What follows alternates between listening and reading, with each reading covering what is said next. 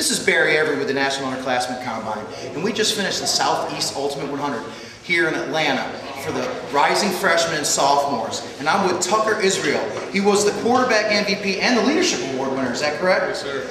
From Lake Nona High School down there in the Orlando, Florida area. 5'11", 191, he has good size, and just a leader out there.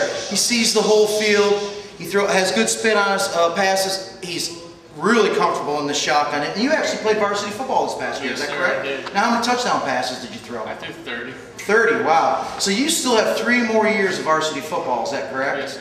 Who do you guys circle on the schedule at Lake Nona this year? I have to say East River and Bishop Moore are 2 main competitions right there. Okay, what can you tell the people that you really enjoyed about the National Underclassmen? You know, getting your reps in the competition, you know, I can really relate to it, like on the varsity level in some cases. So. Now, you've already played varsity football, but what do you think you have to do to grab the attention of some college coaches?